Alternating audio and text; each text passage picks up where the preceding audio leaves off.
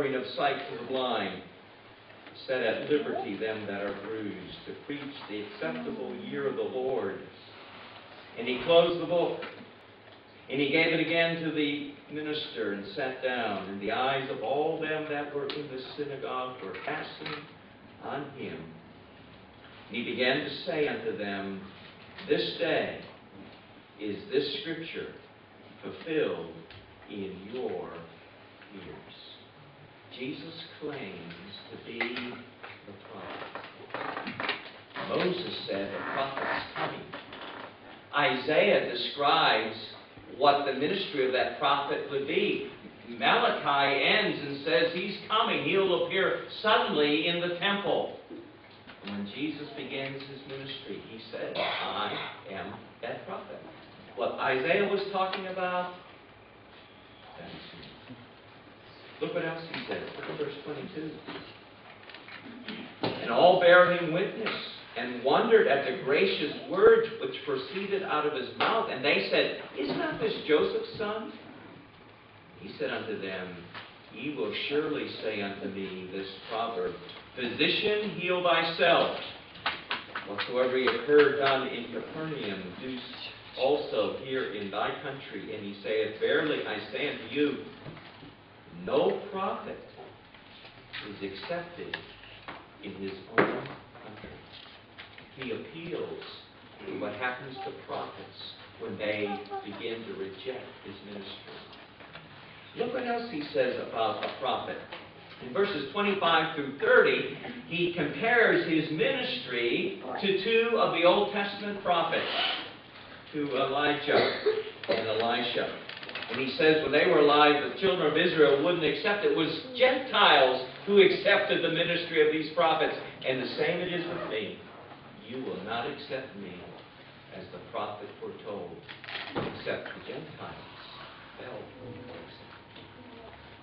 In Jesus' own words, he claimed to be that prophet. Look in Luke 13, in verse 34 and 35. O Jerusalem, Jerusalem, which killest the prophets, and stonest them that are sent unto thee, how oft would I have gathered thy children together as a hen doth gather her brood under her wings? You would not. You're doing to me, the prophet, just like you did to the prophets who came before me. You're going to kill me. Behold, your house is left unto you desolate. Verily I say unto you, ye shall not see me until the time come when ye shall say, Blessed is he that cometh in the name of the Lord. We could look at Matthew 12 where he talked about Jonah. And he compared the prophet Jonah to himself. As Jonah was 3 days and 3 nights in the belly of the fish, so must the Son of God be in the belly of the earth. Jesus said that he was the prophet. But what did others say about him? If we were to look in John 4:19, the woman at the well, remember what she said? Sir, I perceive that thou art a prophet. Remember what the blind man said in John 9. He was healed. And they said, who did this? And he says that Jesus was a prophet. The widow's son that was raised from the dead in Luke 7:16. What was the response of the crowd? A great prophet is arisen among us. When they asked, who do you think that Jesus is? They had listened to what the different people said, and some of them said, it's the prophet Elijah, or the prophet Jeremiah, or some of the other prophets come back. They identified him with the prophet. In John 16:14 and 7:40, the crowd says, it's the prophet that Moses was talking about in Deuteronomy 18. When Jesus came triumphantly into Jerusalem, and there was a big turmoil, and people said, what's going on? The people say, "It is Jesus the prophet." The leaders are afraid, and the people took him as a prophet. After the death, burial, and resurrection of Christ, as the disciples were on the road to Emmaus and Jesus joined them, listening to their conversation, they're talking and they say, "We thought he was the prophet." When Peter preaches in Acts chapter 3, he identifies this passage in Deuteronomy and says Jesus was the prophet.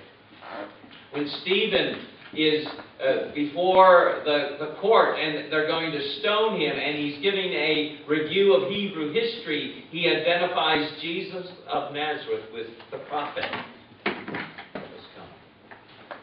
Is Jesus the prophet? Well, he says he was. Other people identified him as the prophet. Well, what did he actually do? Did he carry out a ministry of a prophet? Well, what's a prophet do? A prophet preaches. Did Jesus preach? You ever hear of the Sermon on the Mount? The greatest sermon that was ever preached? What about the Olivet Discourse?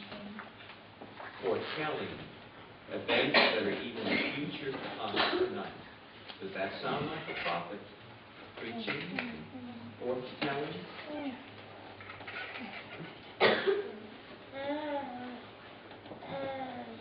One day, the religious leaders got some guards and said, "Go out and arrest Jesus and bring him back." And so they go out, and Jesus is in the process of giving a discourse, so they just kind of stand back and listen until he's finished.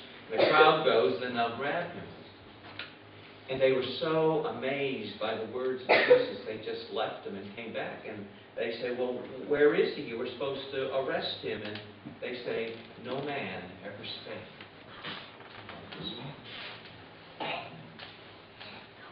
Hebrews 1. Turn with me to Hebrews chapter 1. Hebrews tells us not only is he a prophet that speaks the Word of God, but he is the prophet who is the Word of God. That the prophet is the embodiment of the words of God in the flesh. In Hebrews chapter 1, verse 1 through 3, God, who at sundry times and in divers manners spake in times past unto the fathers by the prophets, hath in these last days spoken unto us by his Son, whom he hath appointed heir of all things, by whom also he made the worlds, who being the brightness of his glory, and the express image of his person, and upholding all things by the word of his power, when he had by himself purged our sins, sat down on the right hand of the majesty on high. Just like the people were fearful when God spoke to them from the mount, and it was such a terrifying experience with the fire and the thunder and the shaking and the voice, and they said, "Well, this is too fearful." So the Father sends the prophet, Jesus, to live among them and face to face preach and foretell and reveal to them the Word of God. Christ the prophet embodies the definite, declarative, and ultimate self-revelatory voice of God for every generation.